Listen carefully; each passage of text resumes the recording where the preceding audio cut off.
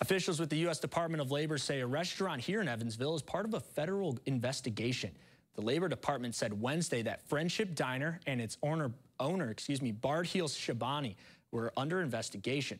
The Department of Labor says it asked a federal court to issue a temporary restraining order and injunction against Friendship Diner and Shabani and award punitive damages to employees. Shabani is accused of violating the Fair Labor Standards Act anti-retaliation provisions by harassing and threatening employees to convince them to lie to investigators about the Friendship Diner's tip pool.